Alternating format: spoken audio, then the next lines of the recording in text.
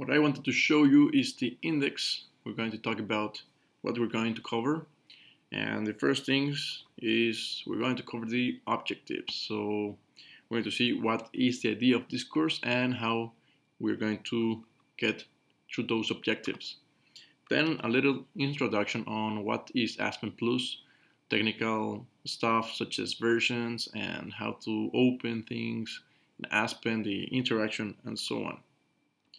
Then we start using the user interface, how to interact with the software, and eventually how to get helps, because many times you will see that this is, well, kind of difficult, especially when you are simulating different processes or complex processes. You need to get help for the simulation, for tips, for all the mathematics that is behind the algorithms, and so on.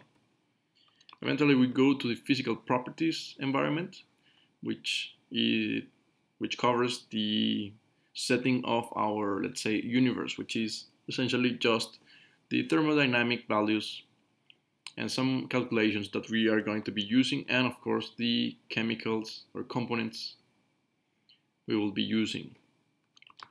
Then we go through the introduction of the Flowsheet, which is the simulation environment. Is once we set our universe, we need to set up our process, which is here.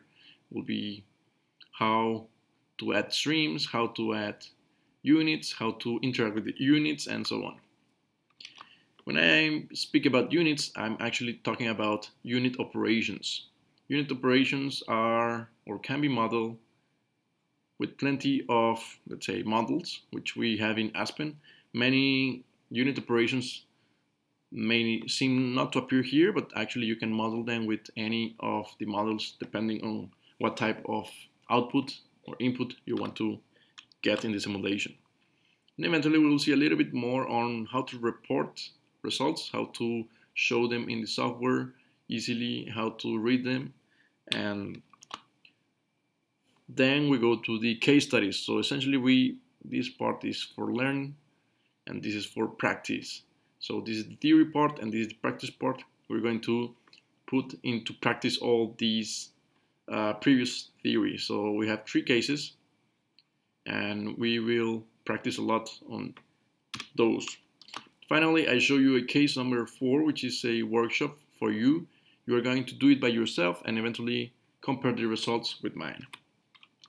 Then we just give a conclusion and we're done with the basic course